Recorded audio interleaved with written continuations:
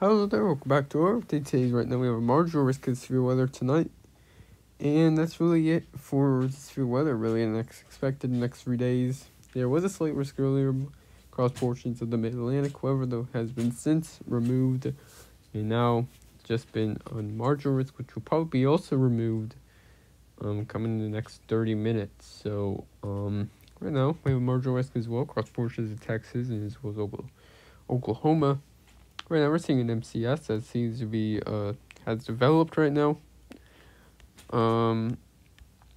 Again, isolated damaging winds appear to be possible. An outflow boundary has two outflow boundaries have merged.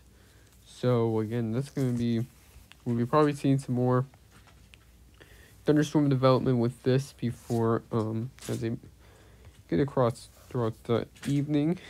And that's really the only feature right now that's really active. Look at the Weather Prediction Center's excessive rainfall outlook, marginal risk the next 3 days.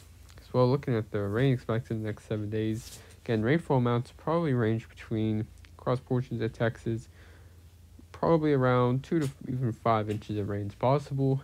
As well, heading as far north as Nebraska, we'll be seeing again rainfall amounts up to around 2 inches, maybe even heading to Nebraska, local areas around 3 inches of rain.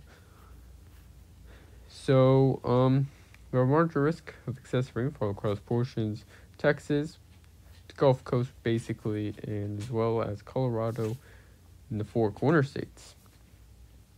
Also, along the Gulf Coast and the Great Plains, we have a marginal risk of excessive rainfall, and in a large area on day 3, stretching all the way from New Mexico, Texas, Oklahoma, Nebraska, as well as Kansas. That's really a lot to say about the U.S. for today. So, let's move on.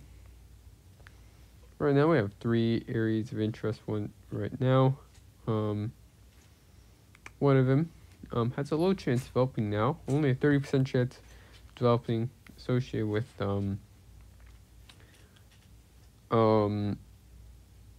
remnants of Peter. Has a low chance of redeveloping.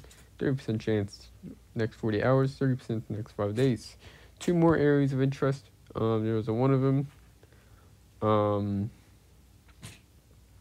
So right now there's 2 areas of interest as well in the main development region, and right now there's one with a high chance, 90% chance of developing the next 40 hours, 90% the next 5 days.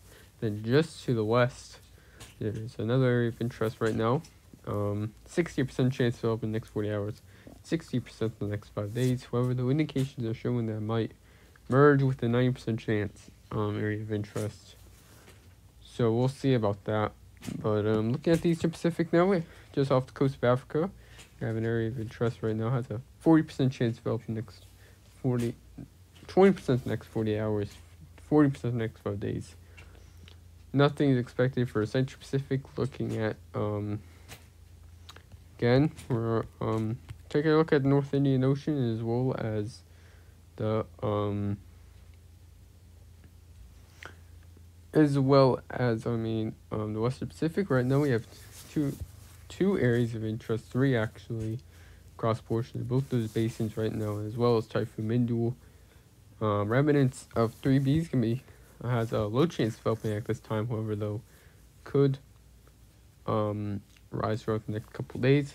As well, we have 98B has a high chance of developing right now along the coast of India. As well, we have Typhoon Mindul still active, and the 91W that has a low chance, a moderate medium chance of developing. So, looking at Mindul right now, current winds around 105 knots, expected to strengthen to around 115 before gradually weakening as it seems to be continuing to trend really away from Japan. However, the heavy rainfall and locally gusty winds are going to be possible from it. So, really, apart from that's really it, and goodbye.